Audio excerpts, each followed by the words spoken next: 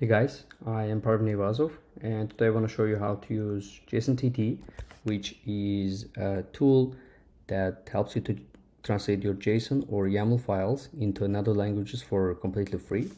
And this is our CLI that there's options like module, from, to. Let's start with module. Module is the translation module that you can select. There's like Google to, Bing, another options. We have the which language you want to translate from to which languages, and you can specify the output name, and you can enable the fallback logic, which is basically a logic when let's say you're trying Google. If it fails, it will just try Google 2 and or others. And you can specify the concurrency limit, which is critical when you are translating big JSON files. It's just executed much faster. And there's two ways of translating your files, which is the first one has the better UX. Let's start with the first one. In the first screen, you're just selecting your module. Let's continue with the Google 2. And then the from languages, you can just basically select the language that you want to translate from, but you can just also select automatic, which it catches automatic. And to a language, let's say Chinese, and let's continue with the Filipino.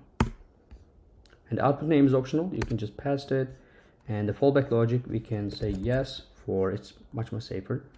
And concurrency limit, you can basically the default is 3, you can basically pass it. And as you can see, it's kind of fast. And it created 2 files, which is the for Chinese it's created this one, and for Filipino it's created that one. Let's see inside of these files, which is as you can see, this is for the Filipino and this is for the Chinese one.